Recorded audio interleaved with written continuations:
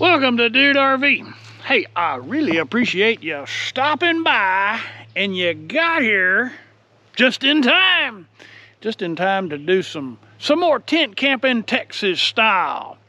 I have journeyed forth, went north and east, and I am in one small parcel of federally owned public land in this great state of Texas. This is the Caddo National Grasslands.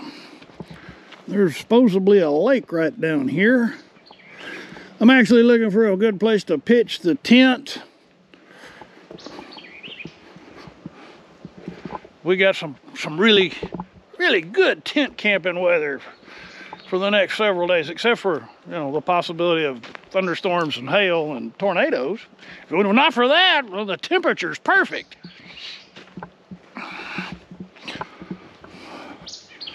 Now this is campsite number 1, and it's on the, I guess I could have driven the truck down here. I didn't know that. The campsite number 1 is on the south side of the public land. There, it's 100% primitive camping.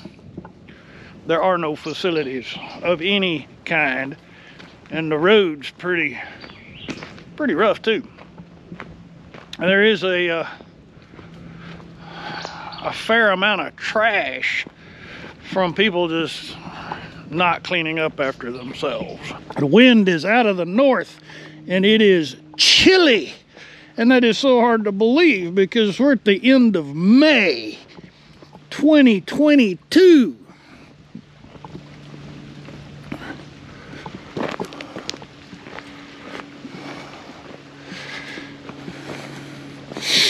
So there is water access here.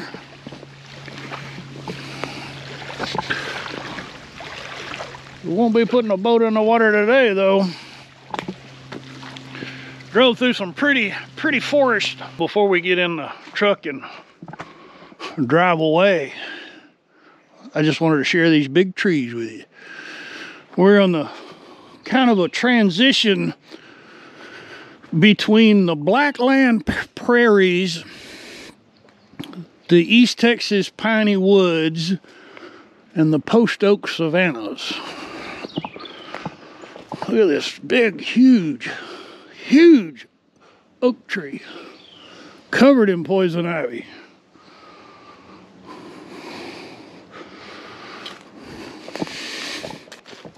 I think this was probably a vault toilet.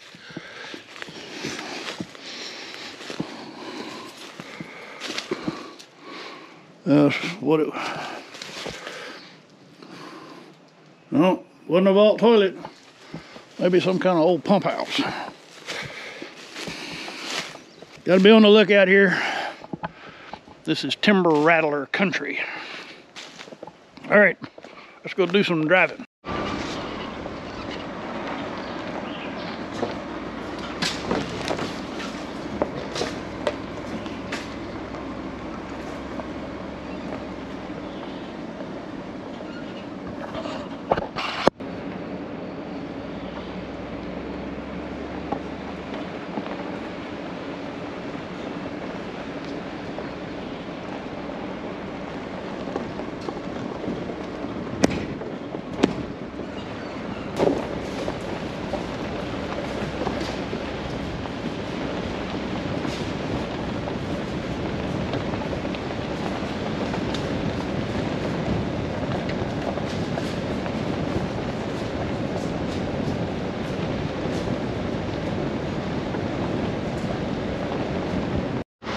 So I've arrived at the Bodark Trailhead Campground. This is an equestrian campground. We're gonna do a little drive through.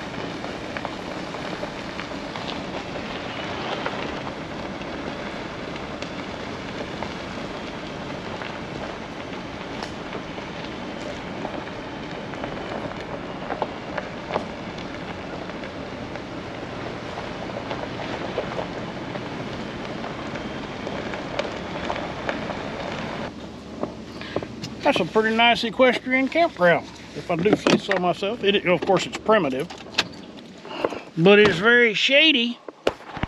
So now I'm at the Coffee Mill Lake Campground. There's a lot of trailheads out here, and I may be incorrect in this, but it appears that there's primitive camping at the trailhead. If you have a van, you can definitely, just park and sleep in the van. Let me give you a look at the Coffee Mill Campground.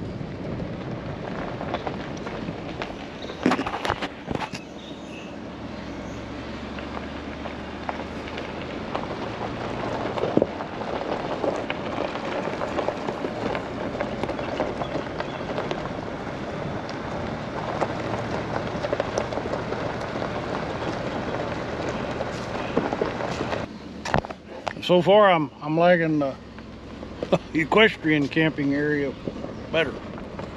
I mean, it's not bad for what it is, but the equestrian area I thought that was just a prettier campsite.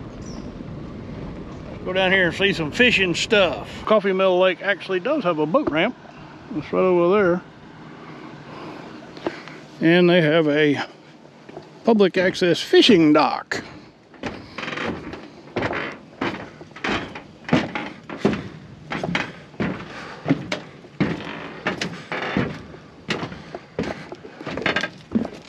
How y'all doing? Catching any fish? No, not really. Not really. That's not very promising. What do you got there, a fish finder? No, sir. This is a camera. Apparently the fish are not biting. That's because I showed up, I guess.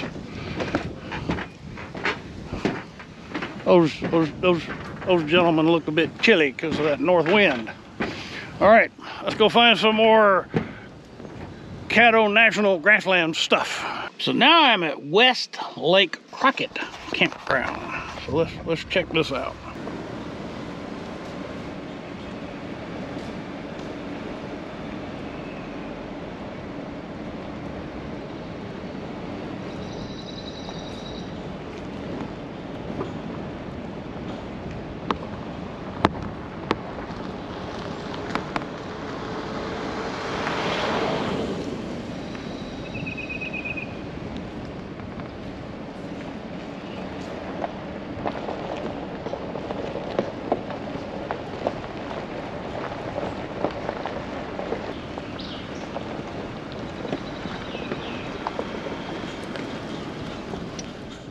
Most interesting. All right, let's go see some more stuff. So now I'm at the East Lake Crockett day use area.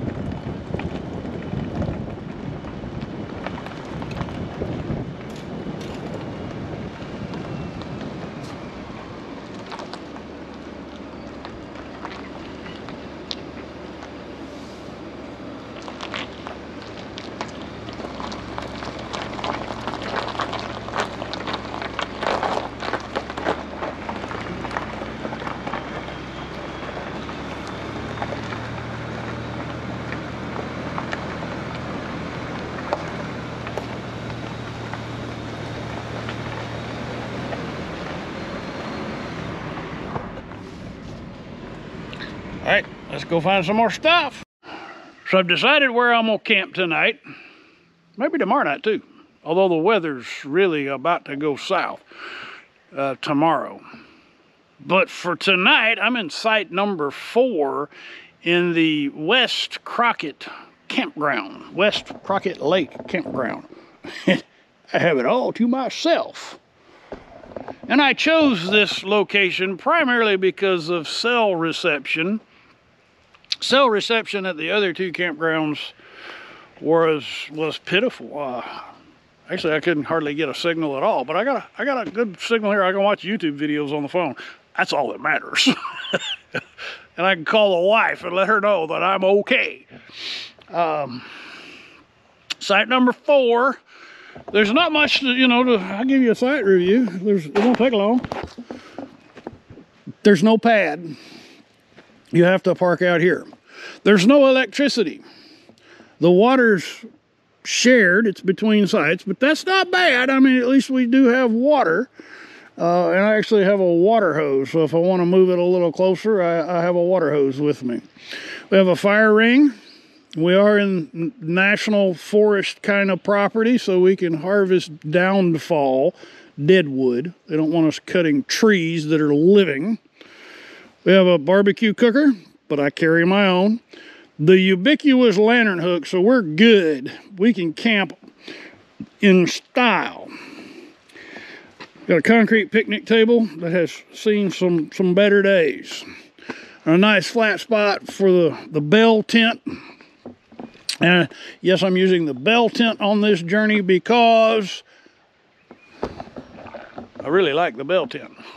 I do, I like it. But I was planning on, when I put all this trip together in my mind, I was coming out here to do an actual live in-person demo of the Zero Breeze portable air conditioner in a tent camping situation. So I brought the Zero Breeze. I won't be needing it. It's going to be in the upper 50s tonight. Right now it's about 70 degrees, maybe that, and the wind is chilly.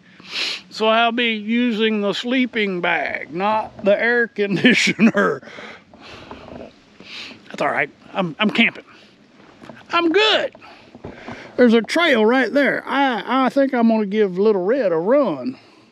Maybe. I certainly gotta go find some firewood.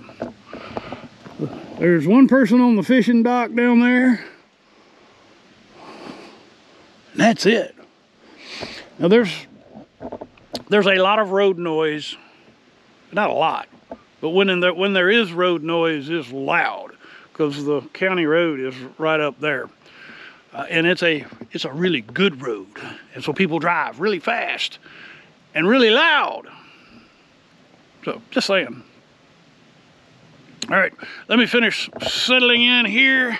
I gotta go fill out my slip and I'll cut back in with more. Stay tuned, more to come. You know, something that really bothers me is when I see on the news where people are celebrating in one form or another by releasing balloons, helium-filled balloons. Number one, there's a helium shortage. What are you doing wasting resources? Number two, where do you think those balloons go? They go right here in the national forest. They don't dissolve. They don't just disappear. You're littering. Stop. Please. Today's video is brought to you by... Welcome to your secret weapon to finding the perfect campsite. Campground virtual tours are here, they're real, and they're available for you. Have you ever been to Joshua Tree National Park? We have now. You're in Jumbo Rocks Campground, the most popular campground within that national park, and you're taking a look around. You're seeing the roads, you're seeing the sites, you're seeing how far away that restroom is from those sites. Details never before available to you as a camper are at your fingertips right now. You can even enter the dates of your stay. I'm going to be there on September 14th. You enter that date, hit confirm, and your map will update showing you which sites are green and available for your stay. Click on them and jump up to and take a look at that particular campsite. Is this one right for you? If it is, that's a pretty cool spot, isn't it? If it is, click on it, click book, and there you go. You can book that campsite right now. Campground virtual tours are available, as noted, for over 860 locations all across the United States. Go to campgroundviews.com, click on the virtual tours tab, and you'll see all the tours we have available right now. Note there's pages. Simply click on the pages to load more results, and it'll update the map and the listings below with the different campgrounds we have available. If you want to go by state, click the Regions tab, and you can easily go to the various states that we currently have tours available of campgrounds all over the place. The Campground Virtual Tours are a game-changing experience, and we invite you to join now by going to campgroundviews.com, clicking on Join, and signing up today. The link is right up there. All right, back to building my fire. Well, according to the people on the fishing dock, the fish still aren't biting. The wind down there is still frigid. Trails are too rough for Little Red. These trails, you either need a mountain bike, a horse, or you gotta walk. They're not traveled enough to make them scooter friendly. So what else you gonna do? Build a big fire. Apparently, there was a lot of wind damage in this area, so there's a lot of downed trees. So some of this wood is still kind of, it's not well seasoned yet. So you gotta get it hot, which means you gotta build a big fire. All right, I'm gonna sit here and have a beer and then think about fixing supper. I'll probably pick up the camera tomorrow. I think we're done for this evening. Stay tuned. More to come from the Caddo National Grasslands. Tent camping, Texas style. So I've come over to West Lake Crockett Campground here at the Caddo Grasslands. This thing caught my attention yesterday when I was driving through. But there was a tent here. And look at that. Somebody has left a fire burning. So I'm going to throw some water on that. I guess when the CCC built this facility back in the 30s, there must have been a group pavilion or group dining hall or something here.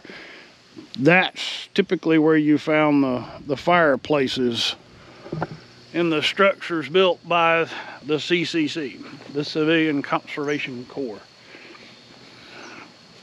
So, supposedly there's a trail that goes over to the dam. You can't see it from here, but I'm gonna make sure you get a look at it after I put that fire out. Well, if you're allergic to poison ivy, you sure don't want to be bushwhacking here. All of that is poison ivy. And of course, first thing we see is a bunch of litter. Why? Why is it necessary to leave your trash?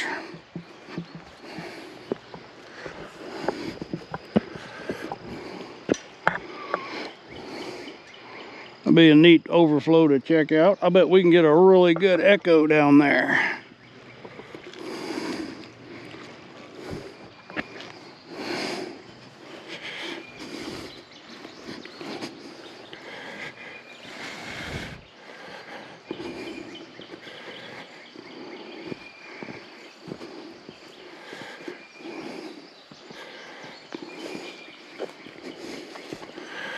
Well, this trail has had more traffic on it than the campground trail. I guess this must go back out to the road.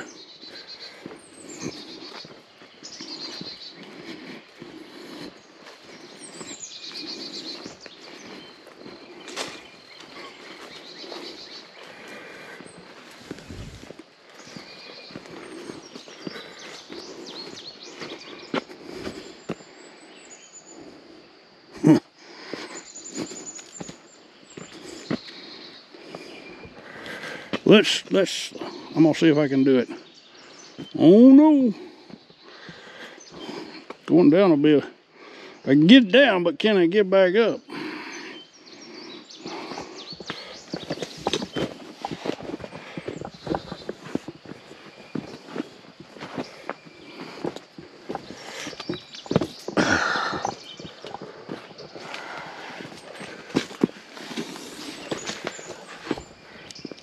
are.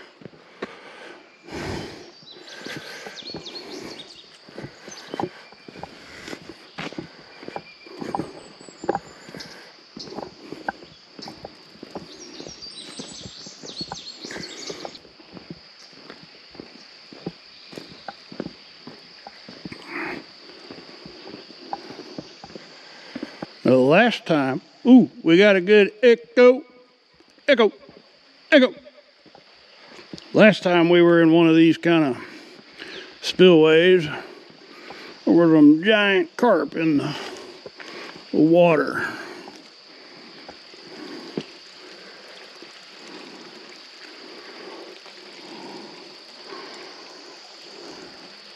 I don't see any, but it is echoey.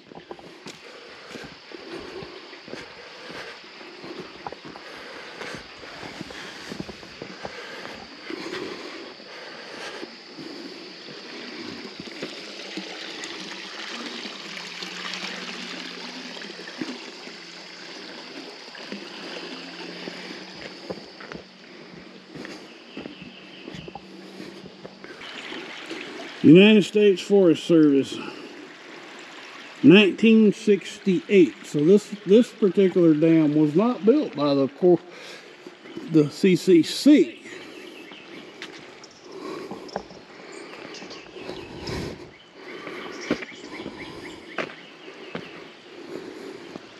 All right. We've come to the end of our dam adventure. And now I gotta walk back on the dam trail, get back to the truck. So there are actually 4 trails here in the Caddo National Grasslands.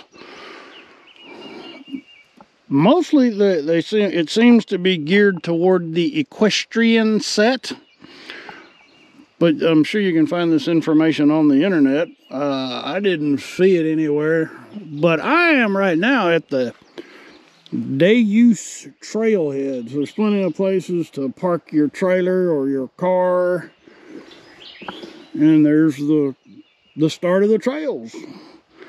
They even provide you with a place to get some potable water. You remember to stay hydrated on those trails. That's what the name is, the Caddo National Grasslands.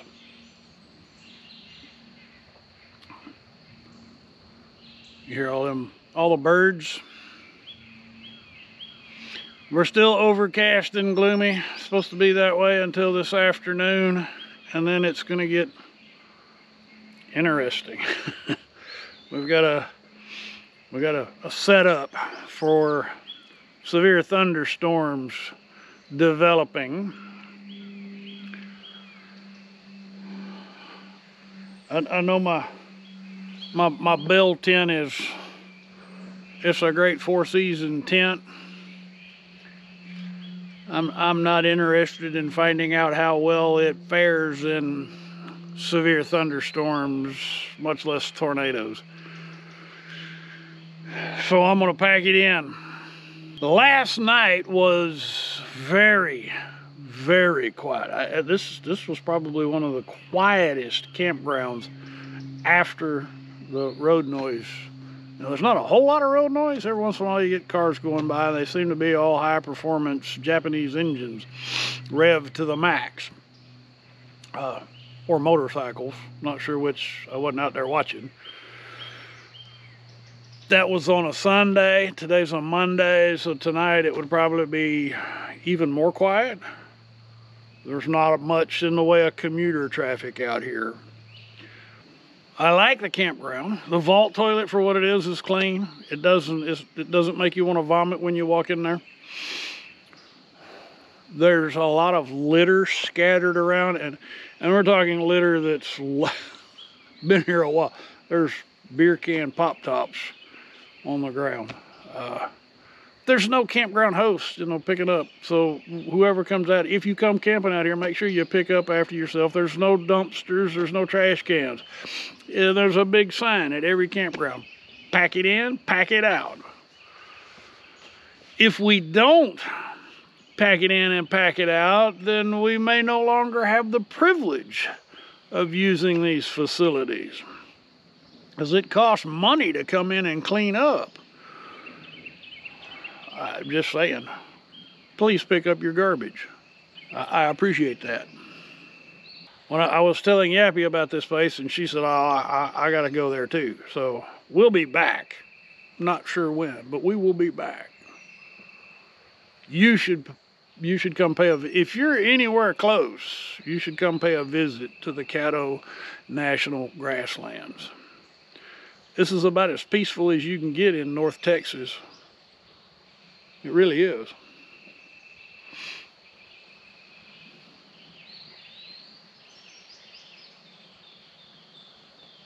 If this is your first visit to Dude RV, I'd be honored if you'd consider clicking on that subscribe button. And for those of you who have been following along, that's why I'm here. That's why I'm out here in the Caddo National Grasslands campground, just for you. And thank you for that, because I wouldn't have come out here if I wasn't looking for content for you, if I was not trying to help you go camping. And for my patrons, thank you. It is most appreciated. You rock. All right, y'all come back now, you hear?